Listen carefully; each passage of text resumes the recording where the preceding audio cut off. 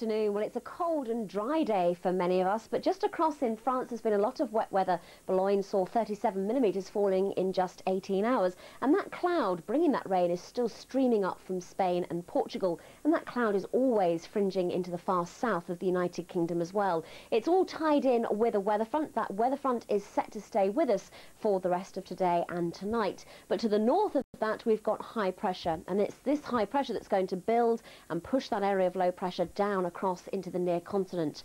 The high pressure stays with us right the way through the weekend and into next week. It's only by the middle part of next week that we begin to see the low pressure areas trying to come back in to the west. So by then we could see a change in the weather. But for the time being, it's going to be generally dry and crisp. Certainly overnight we will see a return of frost, particularly across northern areas to start off with, but then down across southern areas as well during the weekend and into next week. It will turn very frosty. Out to the west, I think by the time we get through to Tuesday night, well then we will find it getting a little bit milder across Northern Ireland and westernmost areas of the mainland of the United Kingdom.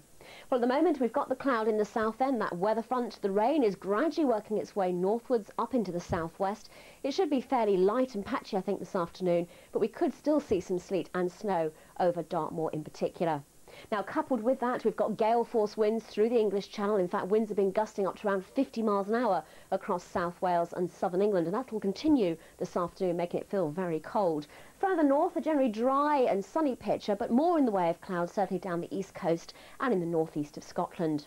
So temperatures today then around 3 to 6 degrees, but if you add in the effect of the northeasterly wind, it's feeling far colder than that. It's feeling more like -3 to -6 in the south, -1 to -4 in the north. Now during this evening and overnight we keep that weather front in the southwest, then still giving some patchy rain, but gradually it should move away southwards by the end of the night. So temperatures tonight away from that cloudy area will be below freezing, around -3 to -4 in parts of Scotland, even lower over the snowfields, and I think generally around 0 across many central areas of England and Wales. Into Friday we start with a cloud and some patchy rain in the far south, then gradually drying up during the day. For most of us a dry and a cold day, temperatures around 3 to 5 degrees. That's all from me for now.